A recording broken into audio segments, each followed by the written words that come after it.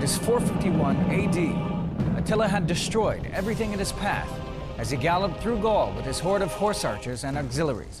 The Roman commander, Aetius, rode hard to the city of Orleans with his newly found ally, Theodoric, king of the Visigoths. We simply do not know the size of their combined armies, but historians believe they were easily outnumbered by the Huns.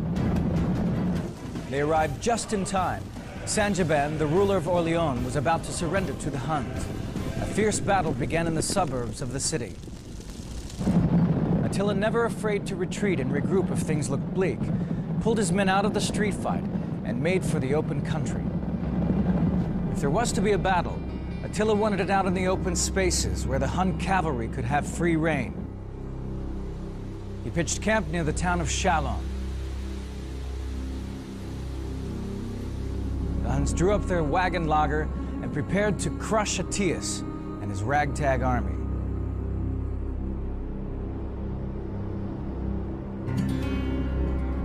Attila made no attempt to fight until mid-afternoon. Instead, he stayed inside his wagon circle. Was he looking to provisions for his troops? Or was he playing mind games by making the Romans wait for hours in battle formation?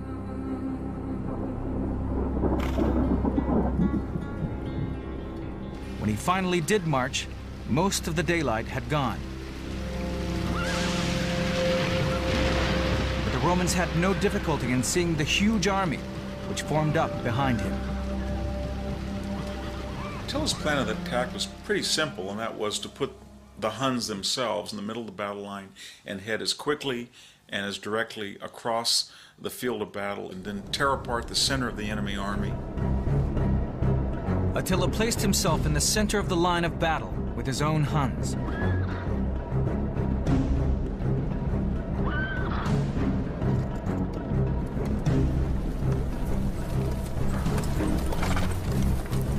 On his flanks, he placed his barbarian allies, the Ostrogoths, Arderic, and Gepids. These would have been more standard cavalry, armed with spears and swords, and relying on mobility and momentum to inflict damage. On the other side of the battlefield, Aetius placed his Romans on the left flank. He ordered Theodoric and his Visigoths to line up on the right flank.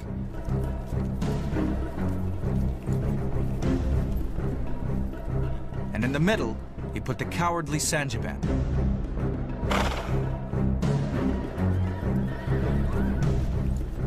It came as no surprise when Attila prepared to strike at the weakest point of the Roman line.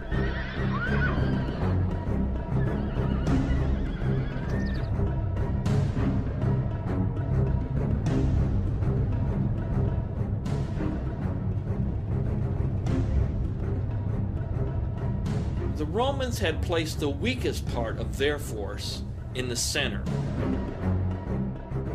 A person who was a commander of a group of barbarians who had just in the past few weeks been negotiating with Attila to surrender.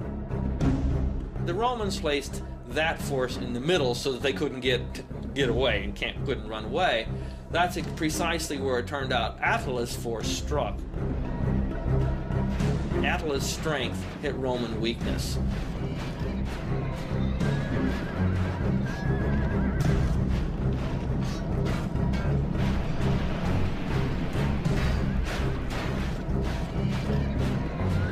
Aetius was no fool. His plan was to draw Attila into the center.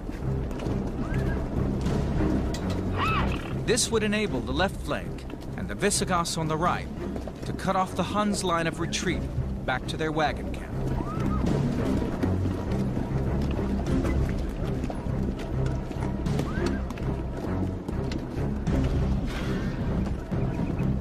It was a ruthless plan. Aetius was prepared to gamble the lives of Sangiban and his men to help save the Roman Empire in the west. Attila ordered a mass cavalry charge straight at the Roman line. The Battle of Chalons was engaged.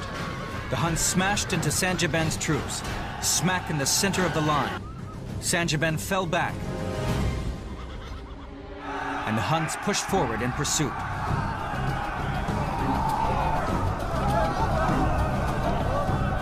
But Aetius found the going tough. Attila's tribal allies fought hard, and although the Romans hemmed them in, they did not have the sufficient numbers to completely outflank and envelop them. His idea was that if his Visigothic allies on the right and Romans and Franks on the left could sandwich in Attila, then he could enfold them on the flanks and do some type of canine encirclement. The Visigoths had been held up by fierce resistance on the right flank. The battle was incredible in its ferocity.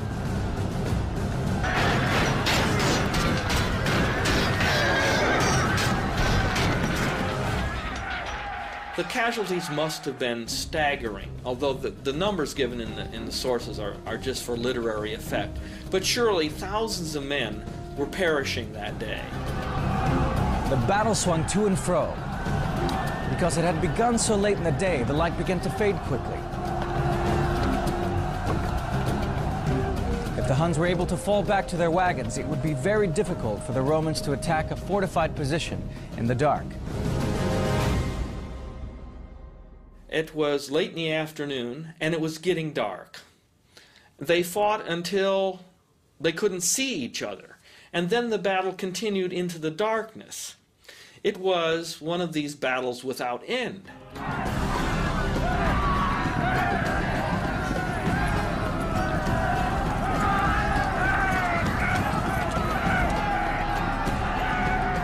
The Visigoths chose to attack the flank of the Hun. So it was the Visigoths who saved the day. Their added weight seemed enough to turn the tide of war in Aetius' favor.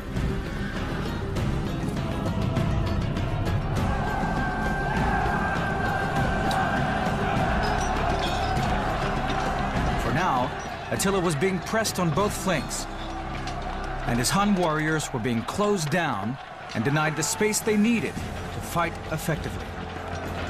Then, just as the tide of battle was swinging Rome's way, tragedy struck.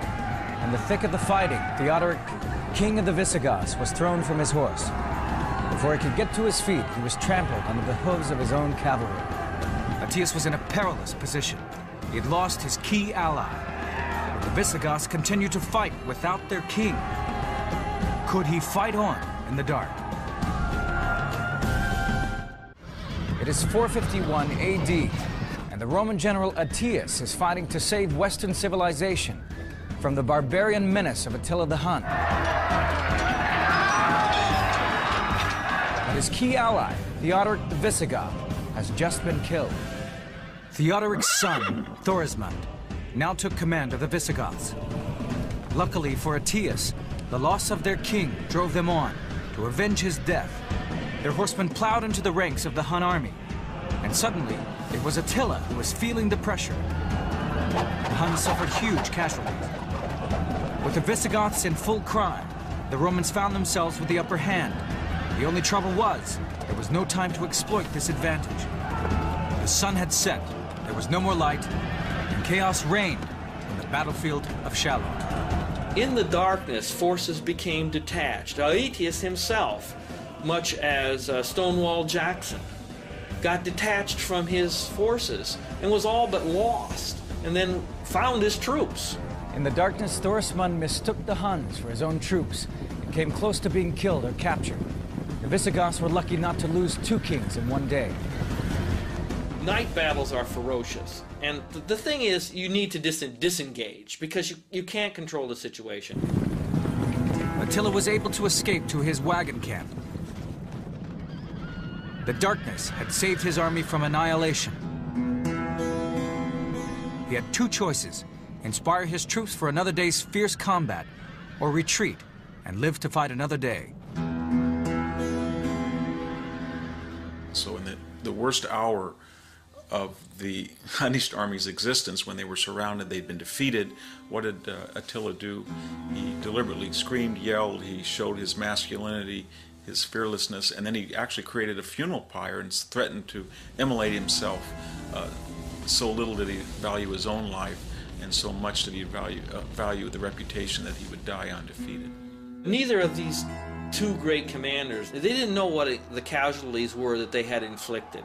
They knew, however, that their own troops were terribly bloodied. These two armies had exhausted themselves. Aetius probably got little sleep. He was left with a real dilemma. On the one hand, he had the opportunity to crush Attila once and for all. On the other, he had to consider the future security of the empire. The Visigoths had only supported him because of Attila's invasion. The Vandals were also unreliable. These tribes only stayed in line because of a Hun menace. Remove that and warfare could break out all over the West. There was the perception that maybe the destruction of the Hunnish army might embolden other tribes that are now our allies, but after the battle will be our enemies. And back at Ravenna, the governing center of the empire, the Emperor Valentinian was worried that Aetius was now the most powerful man in the West. To the people, he was the heir to the Roman generals of old. Already they were calling him the last of the Romans. The next morning, it's essentially a stalemate. The Huns are in possession of their lager, and the Romans are in possession of the battlefield, which meant that the Romans won. But the Huns were still there. The ancient sources tell us that Aetius only reached his decision on the following morning, when two things happened. First, the body of Theodoric was recovered, and his son Thorismund was proclaimed to be the new king of the Visigoths.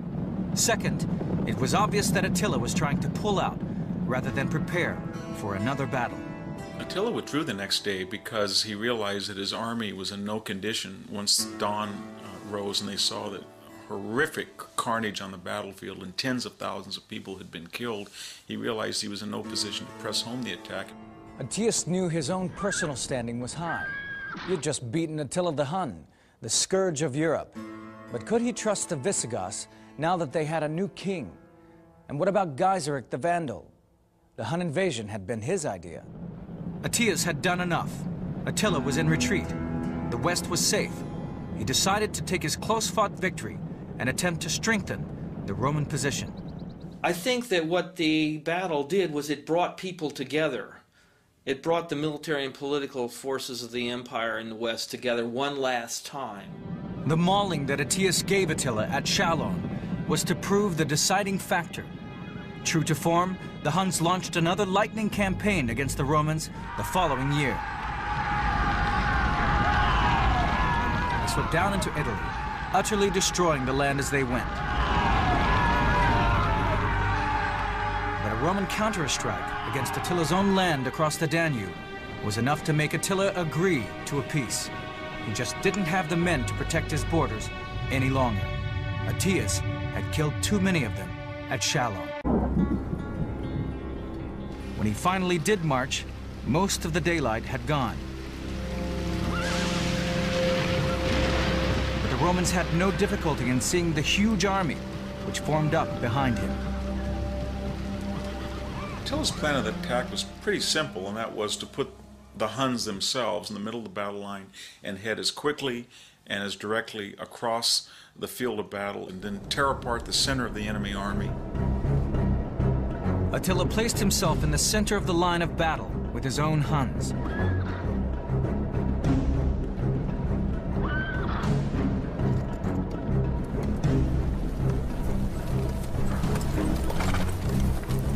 On his flanks, he placed his barbarian allies, the Ostrogoths, Arderic, and Gepids.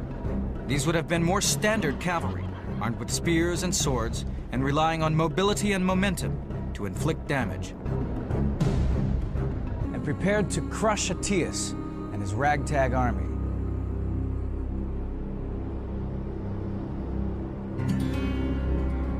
Attila made no attempt to fight until mid-afternoon. Instead, he stayed inside his wagon circle. Was he looking to provisions for his troops? Or was he playing mind games by making the Romans wait for hours in battle formation? It is 451 AD. Attila had destroyed everything in his path as he galloped through Gaul with his horde of horse archers and auxiliaries. The Roman commander, Aetius, rode hard to the city of Orleans with his newly found ally, Theodoric, king of the Visigoths. We simply do not know the size of their combined armies, but historians believe they were easily outnumbered by the Huns. They arrived just in time. Saint-Gobain, the ruler of Orléans, was about to surrender to the Huns. A fierce battle began in the suburbs of the city. Attila, never afraid to retreat and regroup if things looked bleak, pulled his men out of the street fight and made for the open country. If there was to be a battle, Attila wanted it out in the open spaces where the Hun cavalry could have free rein. He pitched camp near the town of Chalons. The Huns drew up their wagon lager